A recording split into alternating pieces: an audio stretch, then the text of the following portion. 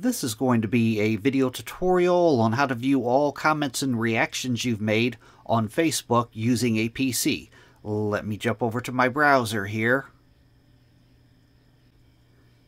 I have my browser open now and I am logged into Facebook. To view all comments, likes, and reactions that you've made on Facebook, first thing you want to do is go to Settings. I'm going to go up to the upper right hand corner up to my little profile icon. I'm going to click on that.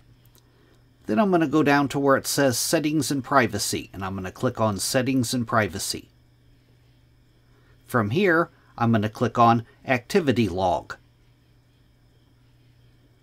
Now on this page that opens up, the pane off to the left-hand side, the very top thing, your Facebook activity, you want to click on your Facebook activity to expand it.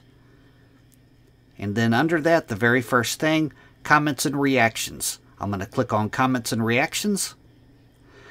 Now I can separate it further. Down below it, now it says comments, likes, or reactions. You could separate it down here. I'm going to leave mine be to where they're all combined. And in the center pane, I can scroll down through here and I can see all comments, likes, and reactions that I've made. On this top one up here, off to the right side, there is a view button. I could click on this to view the post that I had made a reaction on. Off to the right of that, there is a three-dot menu. I can click on that. I can remove the reaction that I had made on that. Down below that, I liked a photo. I could click on View to view the photo that I liked. I could click on the three-dot menu off to the right. I could unlike the photo. That is how to view all comments, likes, and reactions on Facebook. Thanks for watching.